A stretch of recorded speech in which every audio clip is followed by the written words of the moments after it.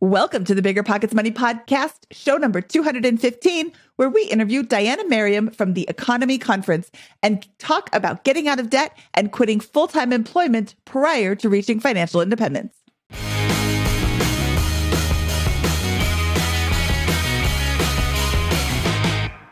Hello, hello, hello. My name is Mindy Jensen, and with me, as always, is my Sweats Glitter co-host, Scott Trench. What a sparkling introduction, Mindy. Scott and I are here to make financial independence less scary, less just for somebody else, to introduce you to every money story, because we truly believe that financial independence is attainable for everyone, no matter when or where you're starting. That's right. Whether you want to retire early and travel the world, go on to make big-time investments in assets like real estate, or start your own multiple businesses prior to reaching FI, we'll help you reach your financial goals and get money out of the way so you can launch yourself towards those dreams. Okay, Scott, I have been a little bit hesitant to showcase a story of somebody who quit their job before reaching financial independence because I don't want to encourage people to make frivolous decisions. I think that there's a lot of people who discover the concept of financial independence and then say, oh, great, I can quit. And no, let's make a plan. But Diania didn't just quit frivolously. She made a plan. She had an opportunity and she took it. And I love her story because she didn't just slog it out. She overcame some nice debt, and nice debt isn't quite the right term for that. She overcame some debt, not an overwhelming, crippling amount, but she did pay off some debt before she started her journey, and then decided, I'm going to take some risks. I am in a financial position where I can take risks, so I'm going to do that. And I love the way that she thought about things before just jumping in with both feet. Yeah, I think that this guest, Diania, shows that financial independence is a spectrum or a continuum and not an event that takes place. And you can your financial position as you go through this journey continually strengthens and brings opportunity and power in your direction as your fundamentals improve, your savings rate, the amount of cash you have on hand, the amount of passive income that you're generating. And you do not have to wait until you have a certain number of millions and certain number of thousands or tens of thousands in monthly passive cash flow to begin harnessing that power and reaping the rewards. You can do it sooner along that continuum. And you don't always have to have a specific plan either, but you have to have a strong position, build those flexible options, or have that plan, or as much of that together as possible. And again, there's no set list of criteria. It's just the stronger your financial position and the better your plan, the sooner you can act on it and potentially realize your potential. If I can use potential twice in the same sentence there. Potentially realize your potential a little sooner than waiting for a future event and certain numbers on a piece of paper to be achieved. Yeah. What did you say near the end of the show? I shouldn't really give this away. Oh, they'll have to listen to find out, Mindy. Everyone will have to listen. I can't remember either. I wrote it down. I thought it was great. You said there is a risk to stability. And I thought that was really profound. So yeah, that's around 47 minutes in. So of course, listen to the whole show, but then rewind that and listen to that again, because I thought that was really, really smart, Scott. Diania Merriam from the Autonomy Conference. Welcome to the BiggerPockets Money Podcast. I'm so excited to talk to you today. Well, thanks so much for having me. This is really exciting. I have heard your money story last weekend at Campfi, and now I'm really excited to share it with my listeners because I think there's a lot of things that your story can help illustrate in a way that we haven't illustrated before with anybody else that we've talked to. So let's jump right in. Diania, where does your journey with money begin? Absolutely. So for me, it really started in my late 20s. I was about 28. I was 30 grand in debt and living in New York City. And what's interesting about this 30 grand of debt is I didn't even know I was 30 grand in debt. I ran a credit report on myself, and it was the first time I looked at my debt collectively and I went, oh, okay, I probably should do something about this, right? Because I always knew I had debt. I was making student loan payments. I was making credit card payments, but I had never looked at it all together. So that level of awareness, I think, was a big wake up call for me. I was also in my late 20s, where that 30th birthday was looming. And I think 30 is one of those really reflective birthdays where you think, like, what am I doing with my life? What is all this hard work for? And I realized that I had spent my 20s like focused on my career and climbing the corporate ladder. And I'm checking all these boxes of things that I thought I wanted, in my adult life, and realizing that I didn't have much to show for it. Because I was pretty irresponsible with my money. So I think the first step for me was just the level of awareness to realize that I was in this hole and I wanted to get out of it. And I think I needed a change of mindset and attitude, because up until that point, getting out of this debt had always just been something that I'll do later. I will figure this out when I'm making more money. And it wasn't until that I actually discovered the FIRE movement through the blog, Mr. Money Mustache, which I'm sure a lot of people listening to this are familiar. I looked at that as like a refreshing punch in the face, discovering this blog, because it helped me realize that my problem wasn't really income. My problem was money management and the fact that I wasn't paying attention and that I was wasting a lot of money. And so recognizing that, I realized that, hey, if I can't manage $1,000, I'm not going to be able to manage $1 million. So this idea that I'm going to figure it out when I make more money was completely misguided. And so that was a big wake up call for me. And I ended up eating that blog with a spoon. I mean, I read like every article, and I ended up getting out of 30 grand of debt in 11 months. And then from there, I started saving about 60% of my income, and it just changed everything for me. So when we talk about your situation coming into this, you're 29 years old, you have $30,000 in debt, and it's triggered not by anything. Your awareness moment is not triggered by anything in particular other than a credit report that you pull. And from there, you begin discovering the concept of FI. Does this all happen in a month-long period or 6 months, or what is that timeline there? So a little bit more background. I think what prompted this were a couple of things. Number one, I joined this mastermind group that my friend created. It was a group of women, and we were all trying to help each other reach certain goals, like losing weight, getting raises, getting out of debt. A lot of like goals within the group revolved around money, just organically. And so being around a group of people that were also trying to figure this out, I think influenced me and made me want to, figure out my money situation. So that was one thing. I also think with the 30th birthday looming, one of the things that I really wanted to do was walk the Camino de Santiago, which is a 500-mile trek across Spain. It's historically a Catholic pilgrimage. And so I wanted to take 2 months off of work to go do this crazy thing. And so that realizing that I was only ever going to be able to do that if I figured out my money by getting out of debt and saving enough money to not be able to have an income for 2 months so that I could go do this.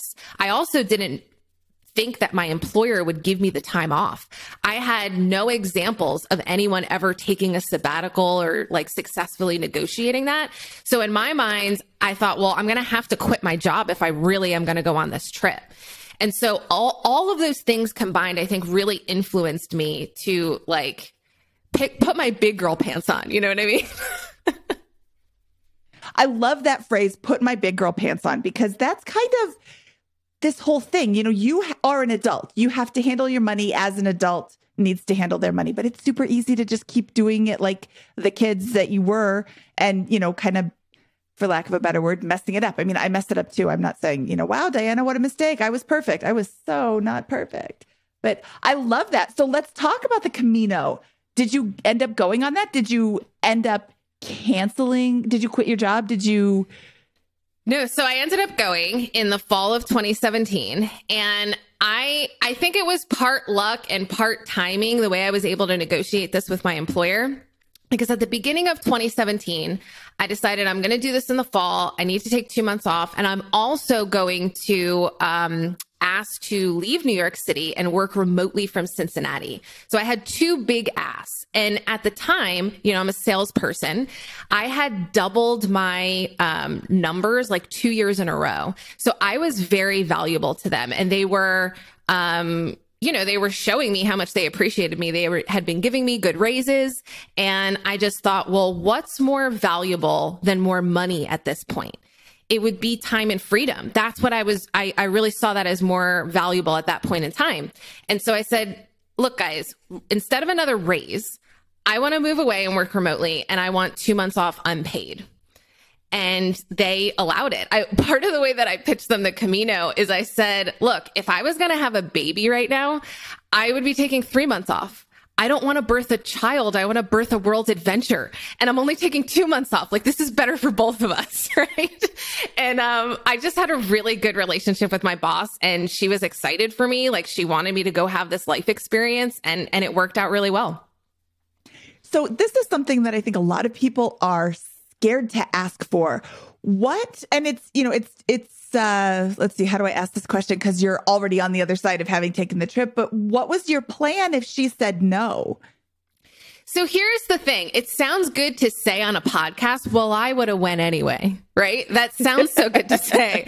I don't know. I don't think there's any such thing as an alternate reality, right? And so it's hard to say what I would have done. I would hope that my financial situation at the time, where I had gotten out of debt, I had been saving a lot of money, that gave me the courage to ask. I would have hoped that it would have also given me the courage to take the leap anyway.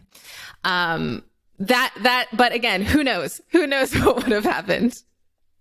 I just want to go back a second here and build up the lead up, because I believe that the moment of making that ask is both a personal preference across a spectrum. Some people are comfortable doing that only when they've retired, or have that FI number. Some people are comfortable doing that when they get out of debt. Some people are comfortable with doing it with 1 year of emergency reserve, whatever. But I want to hear about the financial position you built ahead of that in a little bit more detail. You're 29 years old when you first see your credit report, and 30's looming. And what was your financial position, I guess, at that point? What was the lifestyle that you were living prior to that moment, and how did that change? And what year are we talking about when you see that credit report? Because you just told us about 2017. Is that 3-4 years later? Is that a year later? Yeah, so I saw my credit report in the fall of 2015. I'm out of debt 11 months later, so this is summer of 2016. Then I make the ask in probably January, February of 2017. So by that point, I'm completely debt free, very much living below my means. I think I may have probably have had around 10, 15 grand in cash that I was going to use for the trip. And then I had also really upped my contributions to my retirement vehicles. That may have been the first year that I actually fully funded 401k, IRA, and HSA. So I was just really getting comfortable with this 60% savings rate when I made the ask. But I think more important than my financial position and bandwidth was the leverage that I recognized I had in my performance. So because I was so valuable to them as a salesperson and I was bringing in a lot of deals, I felt like I had the leverage to make a big ask. If I was in year one, by that time I had been with the company for 5 years as well. So I was pretty established there. They knew me. They were comfortable with me. My performance had, they had a lot of confidence in that. And so I feel like that made me a lot more comfortable in making the ask, in addition to being a little bit more financially secure. When we started the episode, you mentioned that you were making $30,000 a year or something like that, and were $30,000 in debt. Is that right? No, I was 30 grand in debt. At the time that I believe that I was probably making around 80 grand at the time that I started taking my finances really seriously. And then it jumped quite a bit since then. Okay. So in 2015, you look at your credit report and see you're $30,000 in debt and you're making $80,000. How do you pay off the $30,000 in debt? What changes? Does your income skyrocket? Do you begin cutting back on expenses? What is the mechanics of that pay down? It was mainly through cutting back on expenses. So I started cooking every single meal that I ate. I stopped going out so much. When I looked at where my money was going, I was partying it up in New York City. Like I was having my 20s, which is great. I mean, it's a lot of fun, but after a while, it's like you just have nothing to show for it. And I think I got burnt out on that lifestyle. So what I really liked about reducing my expenses is, for me, it opened up this level of creativity and resourcefulness that I didn't even know I had. And it made the whole experience feel really gratifying, aside from the fact that I was saving money. So like discovering my love for cooking instead of eating out all the time. I would host these elaborate dinner parties where I'd have all these people over in my apartment. I'd like make my apartment more fun than a bar. They'd all bring the booze. I'd cook the food. I could cook like a great meal for 8 people for like $30. That's how resourceful I got about like finding ingredients, low cost ingredients. And I would like invent all these games that we would play. I also would host clothing exchanges with my friends. So we'd all clear out our closets, come to my place, and over an afternoon of mimosas and music, we would try on each other's clothes. And I got a bunch of free clothes that way, and like never bought clothes for the time that I was getting out of debt. My neighbors downstairs, I got these new neighbors, and when they moved in, they said, "Hey, can we just like borrow your internet password for a couple days until we get ours set up?" So I gave it to them, figuring, if they take advantage, I could just change it. And it didn't affect the functionality of my internet at all. So I just said, "Hey, why don't you keep using it? Let's split that bill in half." So that cut that bill in half. There were just endless opportunities for this kind of stuff where I felt like it was a very creative time of finding fun ways to get my needs met. That before, when I was very mindless about spending, it was just so convenient to swipe a credit card whenever I needed something. By actually having this like pause, I almost had this thought process whenever I was going to buy something. First of all, I would question, is this a want or is it a need? That's a pivotal question, right? Because a lot of times we just think we need something when it's actually much more of a want. So first I would question that. Then I would think, well, do I already own something that could satisfy that need? And if I do need to buy something, can I borrow it from a friend? Do I really need to own something, or is this kind of a short-term mean that I can borrow something and be done with it? Can I buy it used? That was kind of the next thought process. And then ultimately, if I buy it new, what's the best price I can get for it? And doing all of the research around that. So it was definitely a lot more time consuming, but I had time on my hands because I'm not going out so much. So yeah, I would say that the decreasing my expenses and just being very mindful of my spending and tracking every expense is really what helped me dig out of that 30 grand of debt. I didn't get my next income bump until I was at like the tail end of getting out of debt. So most of it was while I was making that 80 grand. So this is really interesting because usually or often when we hear about that level of debt pay down relative to that level of income, it's because of a couple of major changes. Like I paid off the car, I moved, I got a huge raise at work, that kind of stuff. But you're saying that in your case, it really was all what I'll call variable spending, just having fun, eating out, all that kind of stuff. And that's $3 grand a month in your case that you're just able to immediately cut back. It's kind of embarrassing to admit. Wow. Yep. No, I think it's great. I think that there's probably a lot of people out there who are in a similar situation where if you're eating out most of the time and going out, especially in New York and getting, $12, $15 cocktails, maybe they're more there, I don't know. That can really stack up to that level, I think, pretty quickly, it sounds like. Definitely. Yeah. And up until this point, when I discovered Mr. Money Mustache, and I believe it was that article, like Your Debt is an Emergency, that really struck me and created a sense of urgency around this. Most of what I had read about personal finance had this tone of struggle to it, that this is going to be hard, that it's going to feel like deprivation. And it really kind of turned me off when it came to figuring this out. When I read Mr. Money Mustache, I realized how much I was wasting my privilege, and that cooking all of your meals is not a hardship. It's just not. That we are surrounded by abundance. And if we're resourceful about it, we can actually make this whole process really fun. I started working out more. I'm reading more. I'm journaling. I'm like learning how to enjoy my own company, which is a skill set, by the way. Like it was a really exploratory time that I didn't know was possible just by reading the personal finance content that I had been exposed to up until that point. Love it. I think that's really it's really powerful to hear that, and it's awesome. And it sounds like your journey starts with frugality, and then within the next year or two, but sometime between 2015 and 2017, your focus changes to maybe you optimize on that front to a certain extent, and then you focus on income generation and making yourself valuable to your employer. So could you walk us through some of the things that you did with respect to your employer? Oh, Mindy has a question before we do that.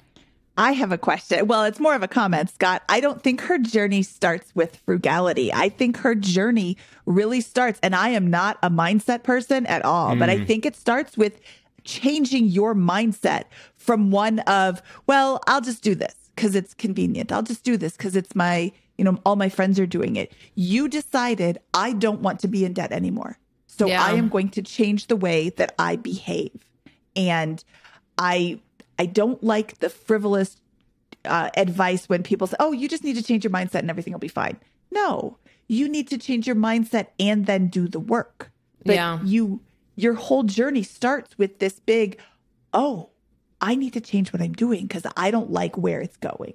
So after that, let's talk about whatever Scott was saying, the employer or whatever. Yeah, absolutely. So basically, when I made this move from New York City to Cincinnati, and I had my sights focused on the Camino, I had this 60% savings rate, but I am like training for the Camino. I'm buying stuff for the Camino. Like, I wasn't a very athletic person before this. So I think my biggest insecurity about the Camino was just like my physical capacity to do it. And so I did a lot of training and reading and focus on that. I didn't buy a car when I first moved to Cincinnati. I picked an apartment that was in a kind of walkable area so I could walk to the grocery store. And being in New York for so long that wasn't a big deal to me. I had been used to like walking everywhere anyway. And so what was interesting about this big change is I went from it paying $1,800 a month for a cockroach-filled apartment in the bowels of Brooklyn to now living in an apartment for $900 a month. So I really cut that expense in half. And, obviously it's a big lifestyle change to go from such a big city to a smaller city. But I think around this time, I started kind of shifting from asking myself the questions of how do I continue to reduce my expenses and grow my income? Because I had a pretty comfortable savings rate. Like, sure, I could have focused on getting it to 75% savings rate. And there were some months that I did, but I felt like I had this opportunity to start asking bigger questions. Like, what do I want to do with my time? Who do I want to spend it with? What do I want to create? Like, I felt like my financial security and bandwidth at this point almost was inviting me to start asking different questions. And I think that has really impacted my journey and what I even see in a lot of other people, how they describe their FI journey. When you become so laser focused on hitting your FI number at the cost of everything else, I almost think you lose the opportunity to learn about yourself along the way. And I had watched people talk about this and write about this. The fact that, like, I actually think, Mindy, your husband, Carl, had an article about like the death march to FI. And I saw that and thought, well, I don't want to do that. I want to use this journey to FI as almost a journey of self-exploration, because when I look at my life, like, it seems to change so much year to year, and my desires and my ambitions and my interests change so much year to year that, like, to lock myself into reaching FI and not have a lot of clarity on what do I want to do with my time just felt like I was missing an opportunity. So walking the Camino was something that was like really intimidating to me, that pushed me outside my comfort zone. It was like the hardest thing I've ever done. And when I got back from that, I just started asking myself, like, what are other hard things that I could do? What are other things that are outside my comfort zone that can help me kind of learn about how do I want to craft my life? As someone that's like single with no kids, it just feels like I have this world of opportunity to explore. And I wanted to start using my financial bandwidth to explore that. Okay. I love what you just said, because I lived that death march to FI with Carl, and it sucked. It was this like you said, laser focused on the one goal. And we didn't really enjoy our lives. We just pushed and pushed and pushed. And yeah, we enjoyed it a little bit. I mean, we had 2 small kids. It's always fun to hear them say funny things, but we didn't go to the park without thinking in our minds, oh, I should be working on the house. I should be doing something else. We didn't spend any time just enjoying our life. And the whole point of that article is enjoy the journey too. And I think that a lot of people are exactly like Carl. Let's get and me too. I shouldn't just put all the blame on him, but let's get to 5 as fast as I can. I'm going to cut out everything. I'm going to just push.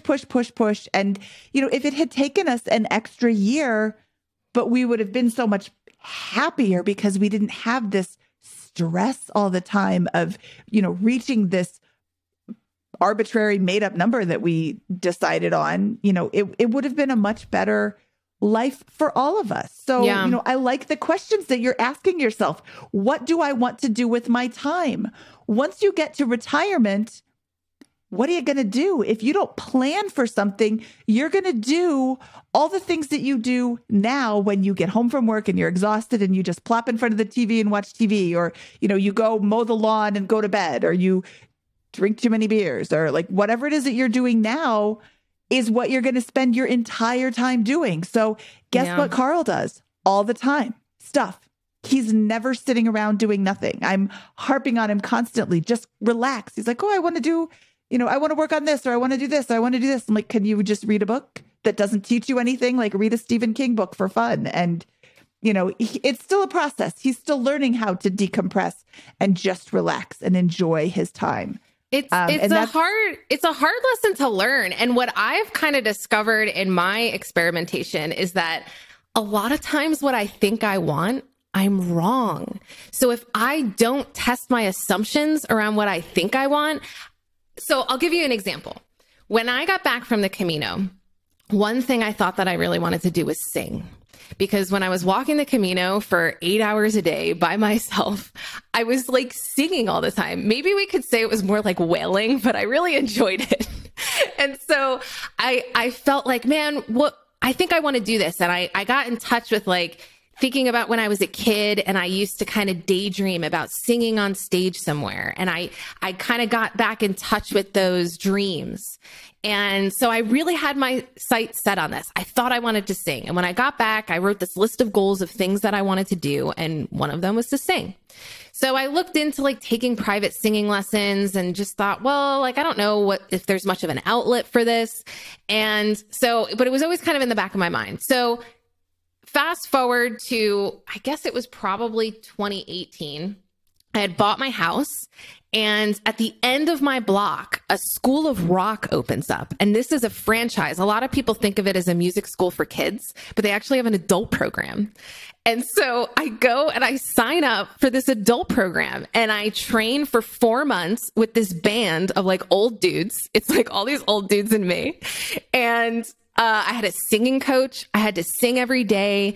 I had band practice once a week, and then practice with my singing coach once a week.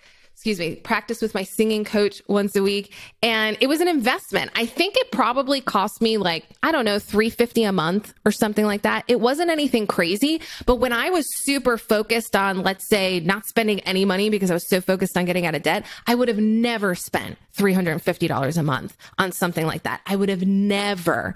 And so I got this experience. And the best part about it is that at the end of the program, we did a performance. I got to sing 7 songs in front of 100 people.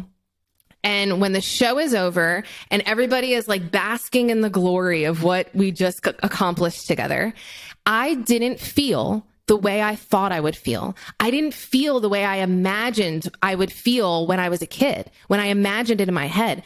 But thank God I tried, right? Because I imagine if I didn't try it, that I would be, in my elder years thinking I could have been a singer. But actually, no, I tried being a singer and I realized that it wasn't for me. And I'm so glad that I tested that assumption. And I see the opportunity to test a lot more of those assumptions on this path to FI. Oh, absolutely. I'm excited to see what else you're going to do. Do you want to act in a movie? You want to You want to become a dancer, backup dancer for time will tell. Well, I think it's awesome. I think that everybody has something that they like or enjoy, and you have to pursue that and stop to smell the roses along the way with this. But what I think is also we have to acknowledge is that but prior to kind of taking shots and spending lots of time on these pursuits, got your fundamentals in place where you got out of debt. You got your savings rate to 60%. Who cares if it goes from 60 to 65 or 70% or whatever it is, if life is miserable in those cases. But when you're still north of 50% in terms of your savings rate, you're generating wealth at an incredible rate. You're generating a year of savings every year, right? Or a year of spending every year, right?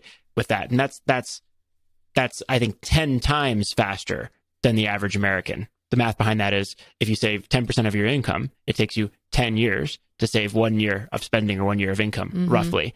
If you spend 50% of your income, you save 50% of your income, it takes you 1 year to generate that. So it's literally 10 times faster to save at a 5 times higher rate. Anyways, I'm nerding out there. But you got your fundamentals in place, and then you can do this. And likely, as part of that, there's less demands on your time, perhaps, from certain career choices you could make. Right. So another example of that is the career choice you made to move away and it sounds like in concert with that, whether they were discussed or not, there were certain trade-offs you made in terms of advancement potential or hours or some sort of opportunities with that. Is that right? Yeah, I would say so. I was the only really person on my team working remotely, and there are some downsides to that. Like, you're not in the office, you're not just like in it as much as everybody else. So I do think there are some trade-offs to that. And those were trade-offs that I was willing to make for this idea of more time and freedom. Awesome. So what, in 2017, you take your Camino, or what year is that? Yes. Yep. It was the fall of 2017. And you've got some retirement account contributions, you've got no debt, and you've got maybe 10, 15,000 saved up for that journey. Is that right? Correct. Yep. When you return, how does your financial journey proceed from there? Yeah. So when I got back, one thing that I didn't expect is I bought a house. And this is kind of like a happy accident. When I look at my cash position, I typically like to keep a year in cash, which a lot of people think is too much. I know we'll talk about the economy conference later, but a big reason why I keep a year in cash is because there's a lot of risk that comes with entrepreneurship. So most entrepreneurs should keep a year in cash. But I also keep a year in cash because I look at it as not only my emergency fund, but my opportunity fund. I feel like life is throwing me opportunities every single day, and I want to be ready for it. I want to have the cash to be able to seize those opportunities. And that's kind of what happened with my house. I would say probably it was February after I got back. So February of 2018, I had a lot of friends that were buying homes in Cincinnati. And when they were talking about the financials of that, it became really apparent to me that it costs a lot less to buy than it is to rent in Cincinnati. And so I just started looking around. And originally what I thought that I wanted was like a duplex where the tenants can pay for the whole mortgage and I'd be able to live there for free, essentially. That's the kind of scenario I was looking for. But when I looked at those options, most investors were overpaying for those the financials just didn't make sense when I was looking at that kind of option. So I kind of put it on the back burner, and there's this one house that kept popping up, through my Zillow search or emails that I would get. And this one house just kept popping up. And ultimately I had some plans on a Saturday that fell through, and there was an open house for this house. And I thought, well, I got nothing better to do. Let me just go look. And I came and I looked, and the house was $150,000. The mortgage is $600 a month. And it was a great house, especially for one person. I think it's 1,100 square feet in an up and coming neighborhood. I knew it would make an amazing rental one day. And so I just took the plunge and I bought it. For the first 2 years here, I had a roommate who was basically paying 90% of the mortgage. So it was a good house hacking situation. I've been here by myself for about a year now. But that was something where it was just kind of, it wasn't like for years and years, I had this dream of buying a home and I saved accordingly. And then, it wasn't one of those long-term planning things. It was an opportunity that presented itself in the moment and I seized it. And I'm really glad that I did. So that was a big financial move that I made. In addition to that, I also started the Autonomy Conference, which is really a passion project, though it comes with a lot of financial risk because it's very expensive to produce a large scale event. And so this was a project, again, of me asking this question, what do I want to do with my time and what do I want to create? I thought, well, if I was actually financially independent, what would I do with my time if I didn't have to work for money? And what I wanted to create was this party about money, really inspired by other events that I've attended. So I know you guys are familiar with like Camp Fi and Camp Mustache. I get so much out of going to those kind of events.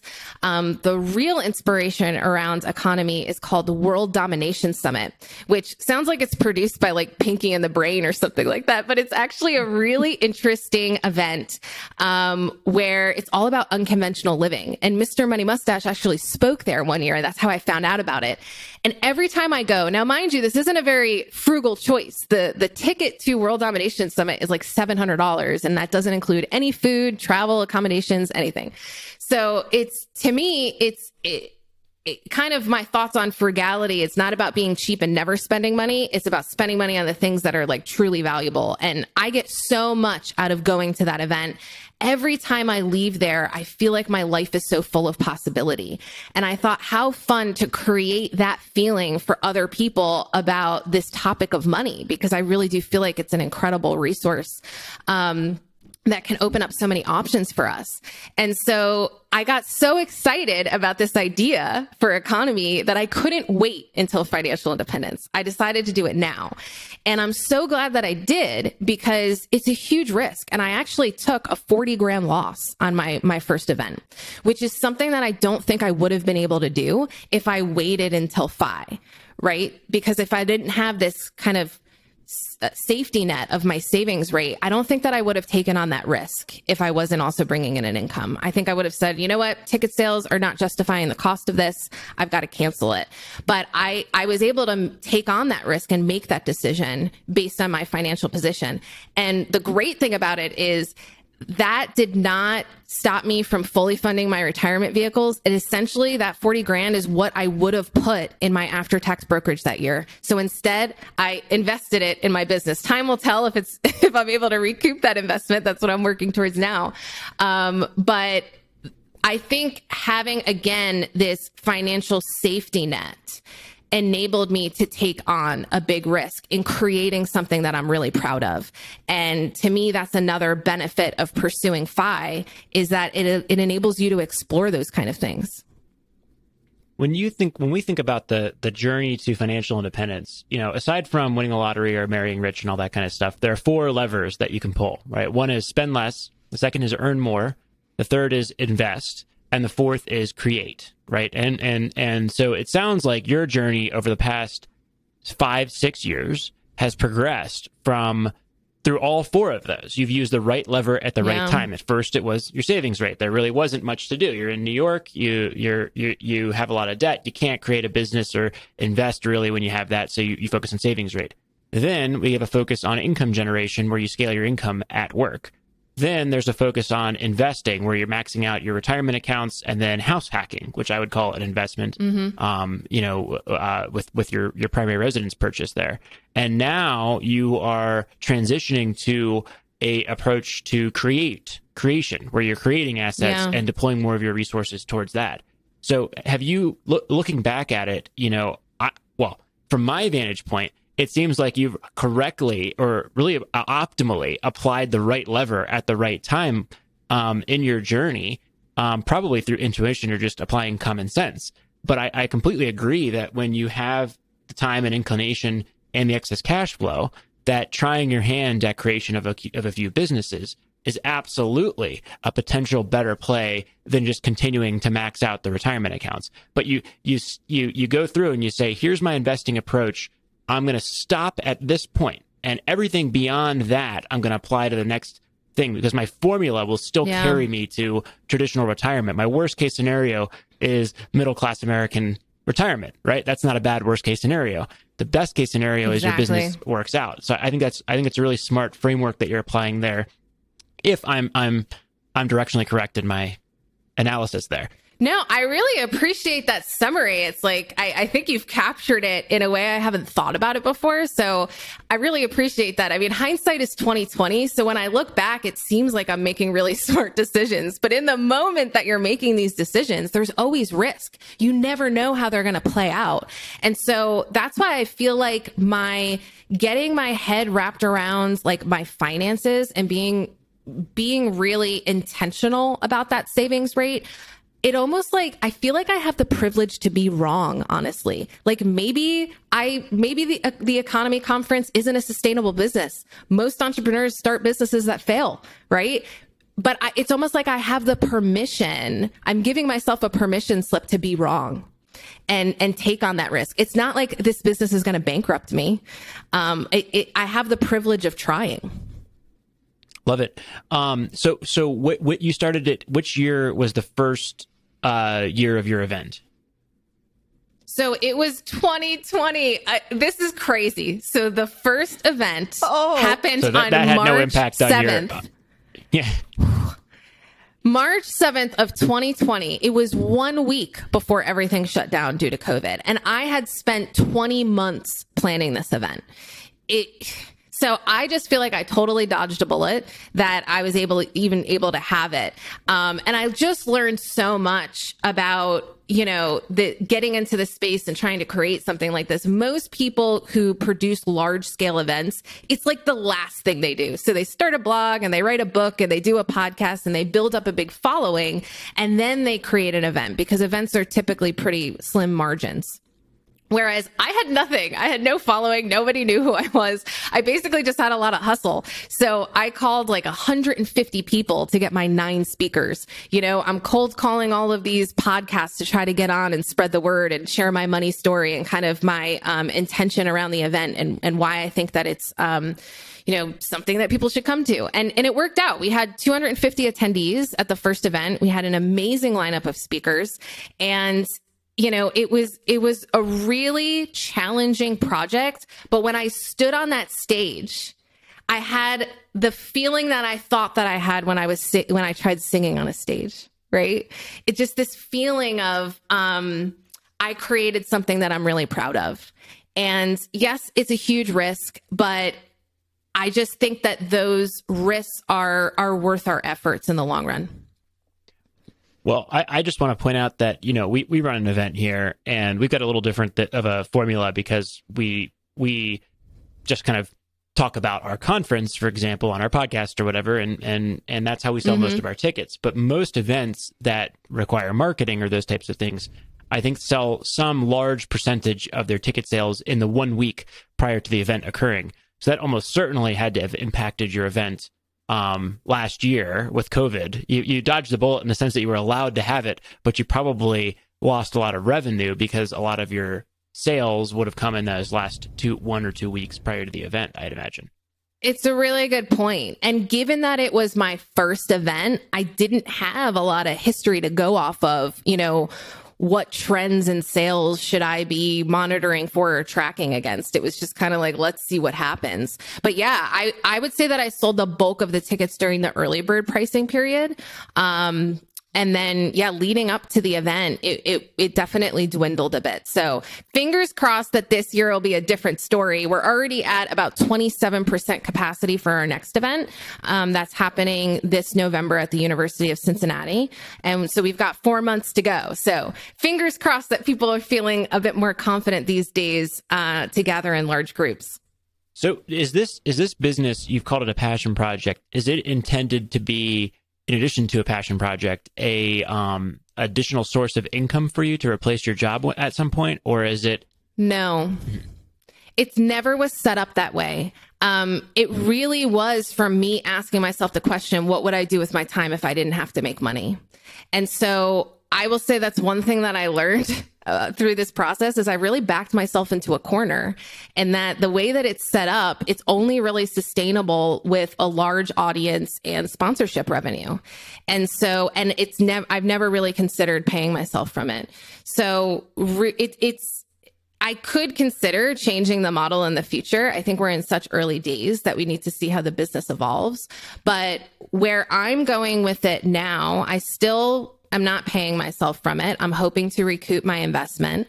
What I've done is look at other additional streams of income. So one of the things that I picked up over the summer is I'm now hosting the podcast Optimal Finance Daily, which is a pretty big show.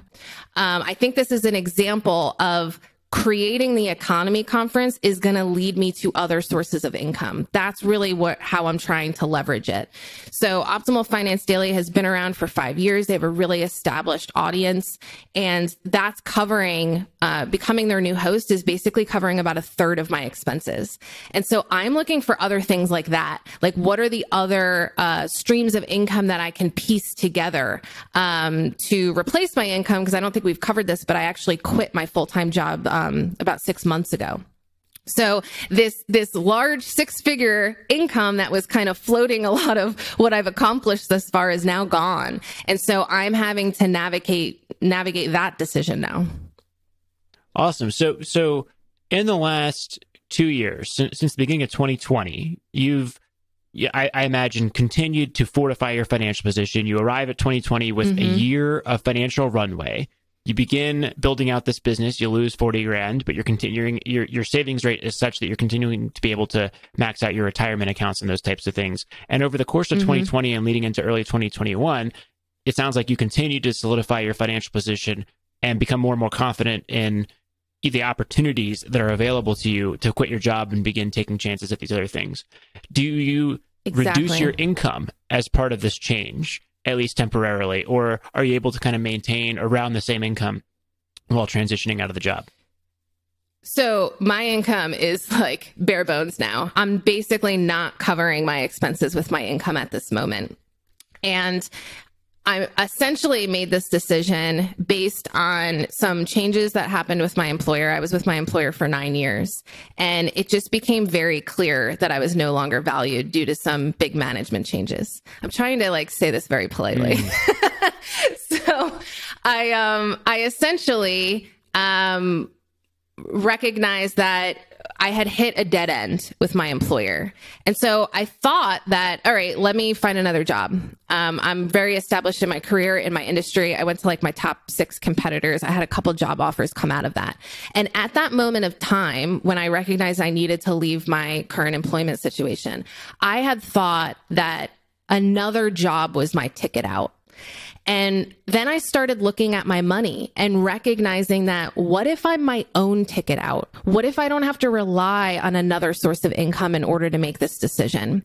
And what made me feel comfortable in taking that leap was that I had reached Coast-Fi. So I'm sure you've talked about Coast-Fi on this show. It means that I no longer need to contribute anymore to my retirement vehicles to, retire comfortably at traditional retirement age. So that I felt was a milestone on my FI journey that I reached Coast-Fi. I also had this year in cash, a year of expenses in cash, and I have a year in after-tax brokerage. So I felt like if worse comes to worse, I could tap into that, into that after-tax brokerage. I also had this, podcast job covering a third of my monthly expenses.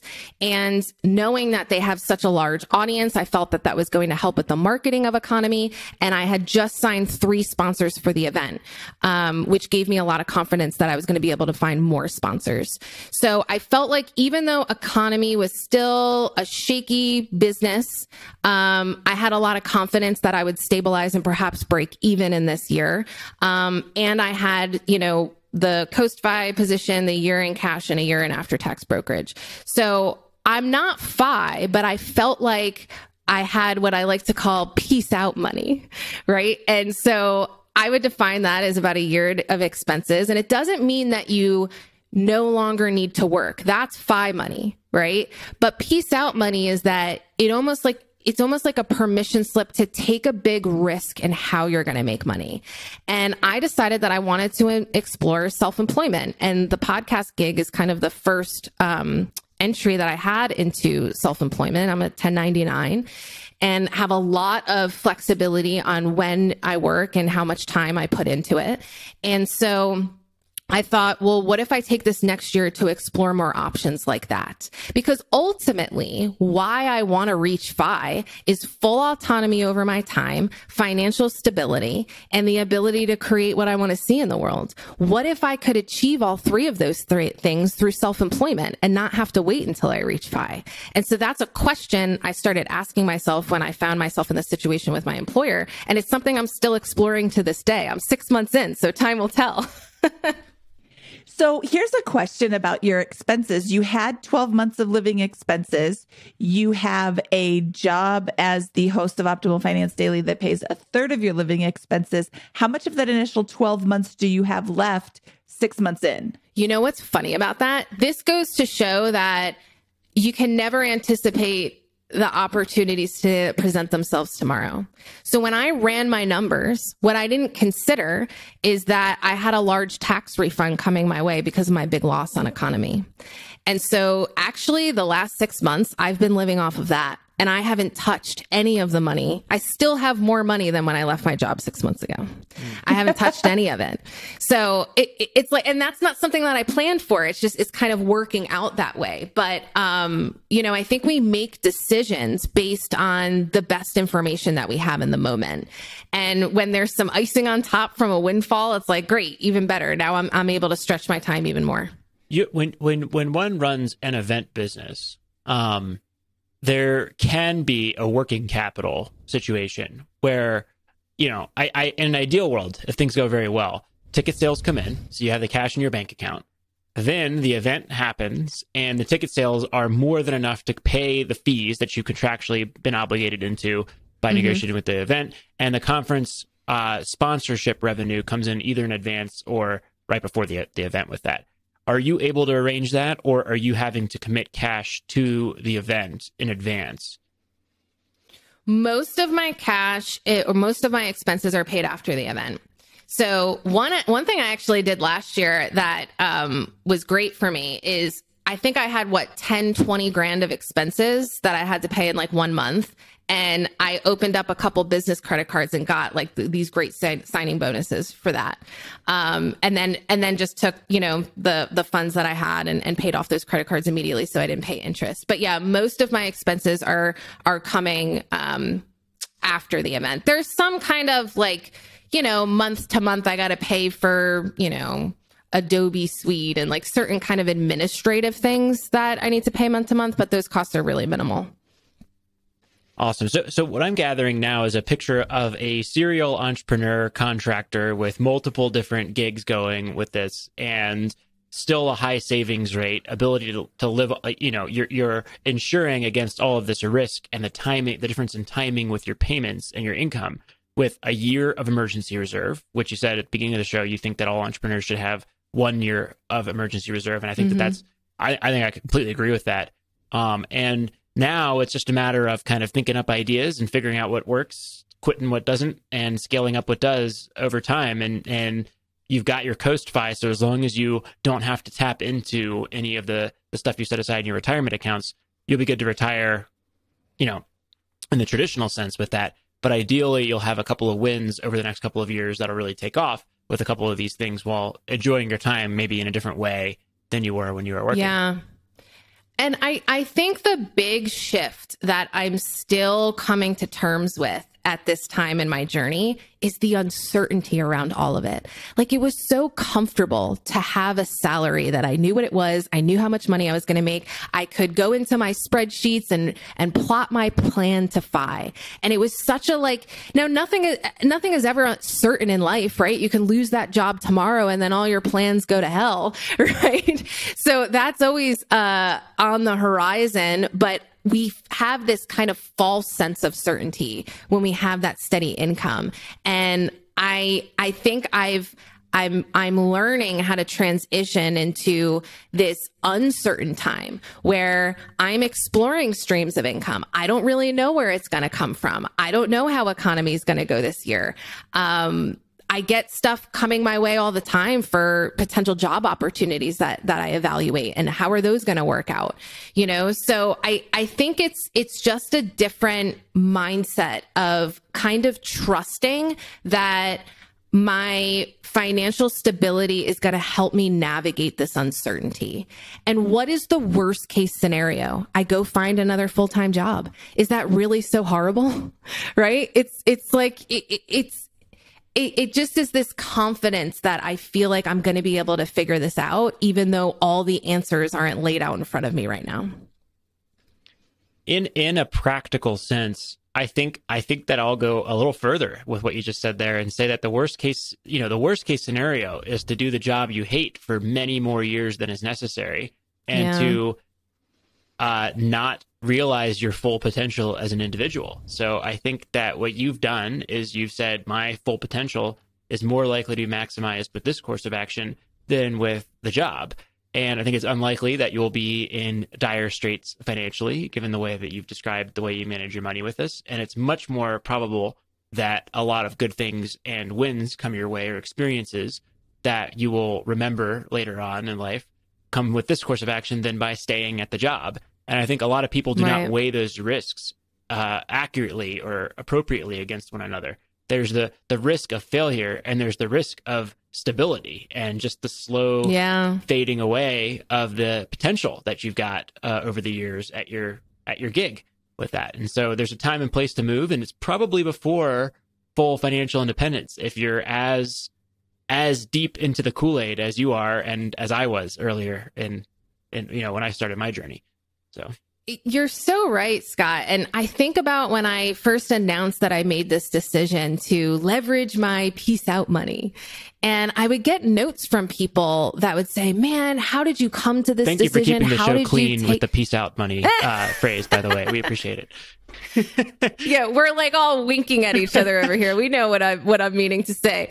But, I would get notes from people. I remember this one guy in particular. He said, I'm 3 years away from FI. And I'm so miserable, but I just feel like I need to keep my head down and keep going because I'm so close. Now, I was 6 years away from FI when I made this decision.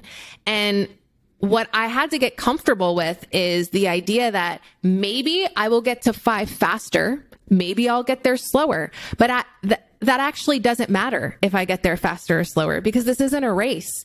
And when we're in this position where we're just a few years away, we're in an incredible financial position to explore. And I think about when I was deciding to walk the Camino, and this overwhelming sense of I felt compelled to do something different, because I felt like I had this freedom that most people dream of. I had no man, no kids, and no debt. And I felt like I needed to do something with that, because if I didn't, it just seemed like it was such a wasted opportunity. And I think a lot more of us are in that same position, and we don't even recognize that that's where we are. So that's why I like sharing my story, even though it's a little bit messy, and there's a lot, like I'm in the messy middle of it right now, but I still feel strongly that I don't regret my decision at all. I still feel like that I made the right decision, and I'm excited at the opportunities that are popping up along the way. I have several comments here. First, I think it's all great. Yay, yay, yay, yay, yay. But you just said, I'm in the messy middle. And I know there's people that are listening that are saying, oh, I hate my job. I want to quit.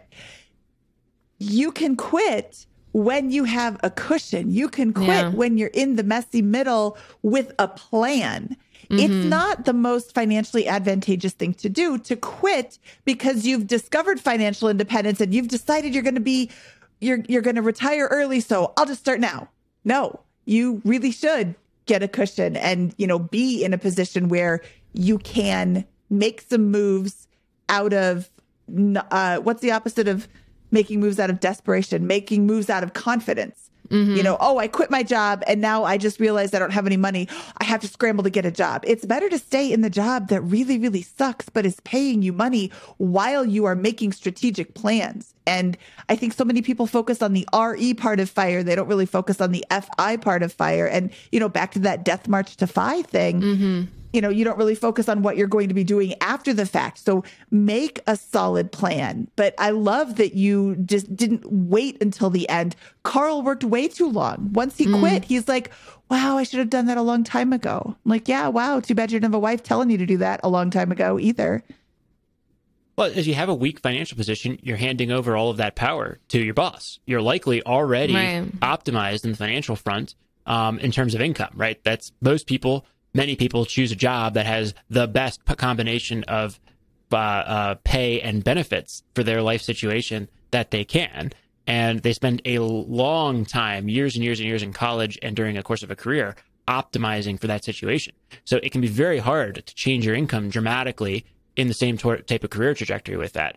And if you spend everything you have or more than what you have, which Diana, you were doing prior to looking at your credit report those 5-6 years ago, then you have no choice. You are completely stuck and you cannot take all those chances and make those asks. But as your financial position improves, all of the power begins creeping back in your direction. Because once you have the ability to say, no, I don't need the job at all anymore because I can take another job for less pay or more flexible hours or start these businesses, that power is accruing gradually to you over 6 years. And it's not an event, it's a continuum. And it's bit by bit by bit. It's just many people, or most, I would say, that we come across really view it as an event. I'm going to get to this number at this point in time, and then this is going to happen. And in your case, I think you see it for the continuum that it is, and decided to jump ship earlier as your, you know, and it's who knows what that timeline is. You can't plot this out in an Excel chart, but you can know it and see it and feel it as your position is strengthening over a 5, 6, 7 year period. Yeah, absolutely. And I'll say that it still feels like a big risk, but it feels like a calculated risk. You know, it's not like I just quit and I still had some income coming in. I have a plan for economy. I can see how that's going to lead me to other sources of income. And so I think if I didn't have those things brewing on the periphery of my career, not just from a financials perspective, but like, you know, a lot of us on our path, we've got strong work ethics. We want to do things with our time. And so I think it would have been hard for like my mental health to not have anything to do, to just quit my job and not have these kind of projects on the side. So that was another thing that I think really helped me because I created something and I had something that really contributed to my sense of identity outside of my career. It was a lot easier to leave. I think prior to that, a lot of my identity and ego was, you know, I've got all these fancy clients and I have an office in the Empire State Building and I'm making a 6-figure salary. Like I really needed to detach from that, I think, to be able to move towards something else.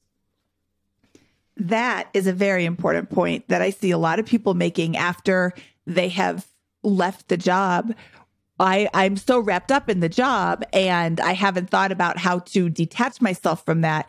And back to your point earlier, just because you want to be there doesn't mean that they want you there anymore. They could let you go and then you're not able to separate yourself from this job that just cast you aside. So having something on the side that is your own thing that is so important, and I just can't stress it enough. You got to have something to do before you leave your job. Even as crappy as your job is, you have to have something that fulfills you. And it doesn't have to generate income if you're financially independent. It's nice if it does. I mean, who doesn't want more money? But it's just, you have to have something to do. So you said that there are job opportunities that are popping up from time to time.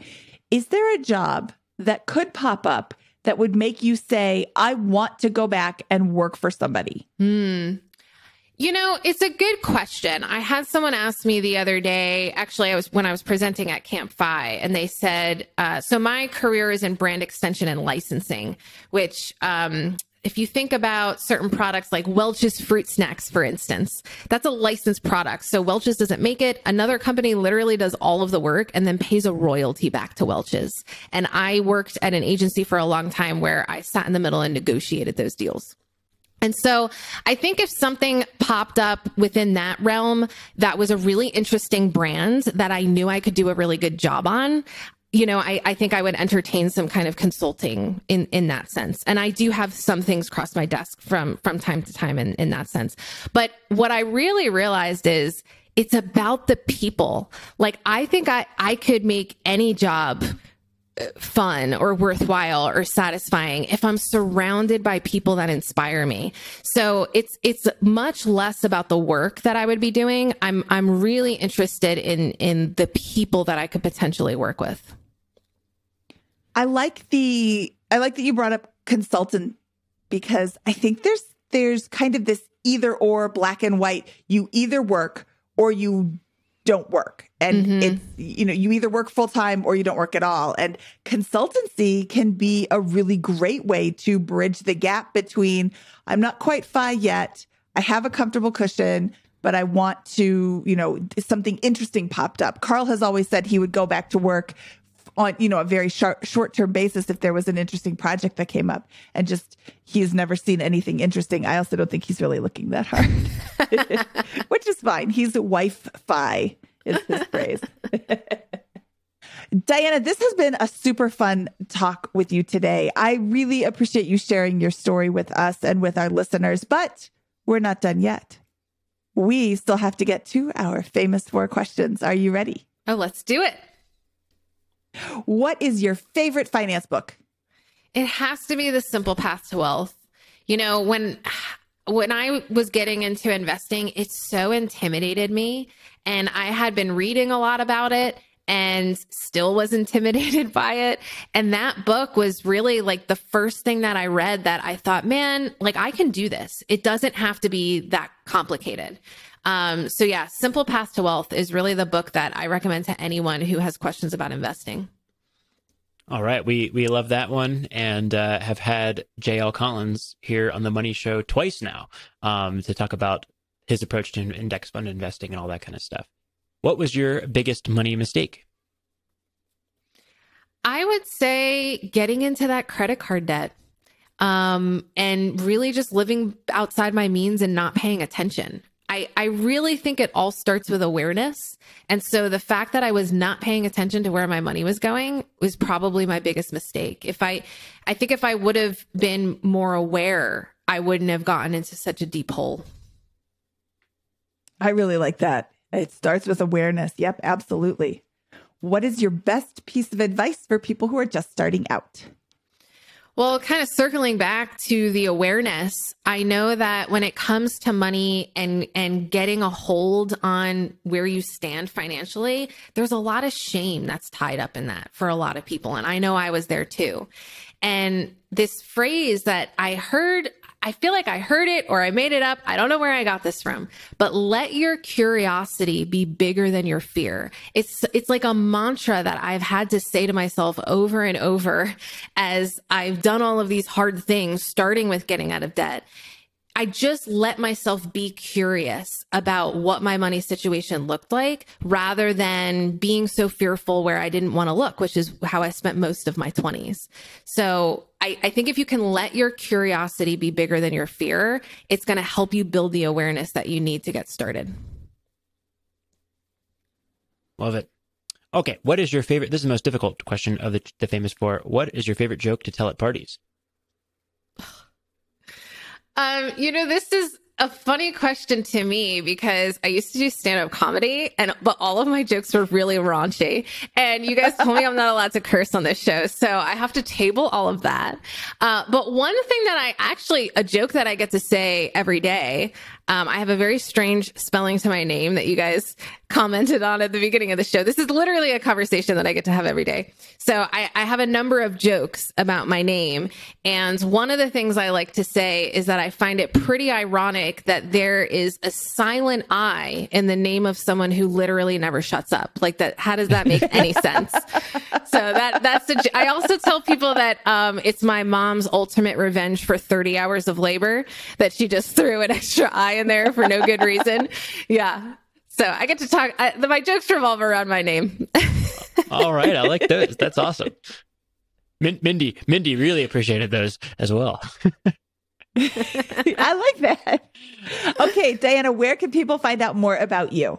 Yeah. So you can go to economyconference.com, and economy is actually spelled, going back to misspellings. Economy is spelled with an M-E, not an M-Y at the end. So economyconference.com. You can check out our amazing speaker lineup for the event this November. You can check out all the videos from the speeches last year on our YouTube channel. Just search for Economy Conference. Tickets are available now, and we actually have a discount code for listeners of this show. If you use the code BiggerPockets, all caps, one word, you get a 10% discount on tickets. All right. And we will link to all of that on the show notes here at biggerpockets.com/moneyshow215. And then the link that Diana just mentioned is economyconference.com. That's economy, but instead of a Y, you have an E, conference.com. Yep. And we will link to all of those in our show notes, like Scott said. Diana, thank you so much for sharing your story today. I think this has lessons for people to learn in a lot of different ways. And I think a lot of people are going to get enormous value out of different parts of your story. So thank you so much for your time today. We really appreciate it. Well, thanks so much for having me. We'll talk to you soon. Okay, Scott, that was Diania Merriam. What did you think of her show? I thought it was a fun episode. I think she's got a very interesting story there, and I think, as I kind of observed in the middle of the show there, I think, she's pulling all four of the levers that I wish more people would choose to act on, according to their station and where they are in the FI journey at the appropriate moments. She started by spending less, which was the best lever for her to pull early in her journey. She then focused on increasing income, which was a path available to her, given that she is a salesperson, or was a salesperson. She then formulated an investing approach, which she took for granted, but has a very advanced and sophisticated investing approach, a la the simple path to wealth, with index funds and done through a cascade of retirement accounts that we've discussed in previous shows. And then as her position improved gradually, she began using that position to fund key lifestyle memories that she wanted to achieve, and now is using it to give her the option to start businesses and have a truly scalable career in the here and now, even before reaching some formulaic definition of FI. So I thought it was really good use of those four levers at the appropriate times in her journey. And I think she did a really strong job with it. And I think she's happy and excited. You can see it about what she's up to right now, which I think is wonderful. Yes. You know what, Scott? I really like that comment that you made. She pulled them at the appropriate time. It is not an appropriate time to start a business when you are mired in debt and barely covering your bills every month, or not even covering your bills every month. It is an appropriate time to take a chance. I don't even want to call it a risk, because she had a cushion available to her that enabled her to take this chance. But spending less opens up so many more options to you than really any of those other levers, in my opinion, especially towards the start of your journey. If you can get your spending under control, if you can reduce your spending, you just have so many more options, because you have, like you said, if you have a 50% savings rate, you are earning a year and banking a year every single year. So basically you're earning twice what you need. Whereas if you have a 10% savings rate, it takes you 10 years to save up 1 year of expenses. That just, like, you have a never ending FI journey, because you won't have enough money. I mean, in 10 years, I'm really stumbling over my words, but you know what I'm saying. She quoted Mr. Money Mustache on the show and said that was an influence on her. And Mr. Money Mustache was an enormous influence on me. Mr. Money Mustache was on BiggerPockets Money on episode 001 for us, the very first one. And it's only an audio recording. We don't have a video if you're someone who likes to watch on YouTube. But it's a fantastic episode. I don't know if we mentioned this in that show, but one of his blog posts is called The Shockingly Simple Math Behind Early Retirement. And that might be a good thing. I think we can link to that in the show notes at biggerpockets.com/moneyshow215. But Diania is clearly quoting a principle from that post, which is, hey, if I invest at a certain rate of return and I have a certain savings rate, it will take me this many years to retire, given average long-term returns and how the market has performed. And you can see that at a 10% savings rate, the time to retirement is something like 55 years. Is that right? Am I calculating that correctly? And I know that at a 50% savings rate, your timeline compresses to something like 17 years. And at 90% savings, it goes down to like 3 or 4 years. And so you can boil it down to that simple number. What percentage of your after-tax take-home pay are you able to invest, and build out a power curve or a table that tells you exactly how long it will take. And you can see, okay, so 10 years is 51 years to retirement. That means if you start at 20 and you save 10% of your savings, so a 10% savings rate invested at 7% after inflation, so a 10% return minus 3% inflation, it will take you 51 years to reach the 4% rule with traditional retirement. But if you can up that to 50%, it goes to 17 years. And if you can get it to 85%, it's 4 years. And so what we're squabbling over in the early part of the show, squabbling is the wrong word, but what we're discussing is the, eking out a few more years or advancing it a few more years can be detrimental if you go beyond a certain extreme point. But we're talking about this from a position that is already extreme, where we're saving 50% or more of our salary, and we're debating whether we should go to 55 or 60 or 65. And if you can get that mentality in there, where if I can get really strong, then I can afford to pull back and enjoy life now and still have a ridiculously strong financial position with these opportunities multiplying in front of me. That's the position to get yourself in, and that's the position that Diania found herself in, and I think is truly maximizing here.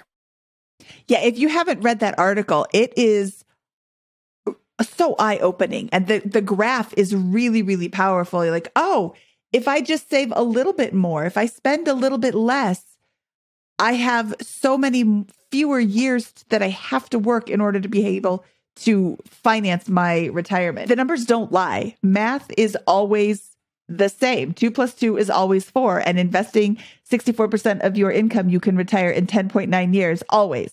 And I'm just taking that from Mr. Money Mustache's actual article. But it's always it's really, over every average long period, over the long-term average of the stock market, you can retire in about 10 years. So, yes. Of course, the market can tank, and then that changes your plans there. And we've experienced the bull market with this. And so many people have gotten there sooner. But that's the, and we've discussed the math behind why that's an appropriate number, even if the market does tank the day after you retire. And we've discussed that at length and nerded really out on that topic with Michael Kitz's on another episode of the BiggerPockets Money podcast, which I will look up here in 1 second. I think he was episode 120. But yeah, super nerded out with him. And Bill Bengen was episode 153. We nerded out with him as well. He is the author, the inventor of the 4% rule. Michael Kitces is episode 120. And in that episode, he casually mentions, oh, Bill Bengen. I had never heard him referred to as Bill Bengen until Michael called him Bill. Everybody else I know calls him William because that's how he published his article. But original article. Very interesting guy. And the numbers really don't lie. How many people have we talked to? Where does your journey with money begin? Oh, I was in super debt and then I paid it off and I started investing and I got to FI in 10 years. I got to FI in 9.5 years. I got to FI in 11 years. 10 is kind of the average when people start putting their minds to it. Yeah, I think that's right. It probably takes most people around at least 10 years to really complete this journey. Unless, of course, they house hack, in which case they get there much faster. So, And if you'd like to learn more, we have a book on BiggerPockets.com. Is it BiggerPockets.com/house hack? Something like that. We'll link to the house hacking book in the show notes as well. Yeah, now I've got to look it up to see if that works. Oh, that sure is it. BiggerPockets.com/house hack is a link to Craig Curlop's book, The House Hacking Strategy. Okay, Scott, should we get out of here? Let's do it.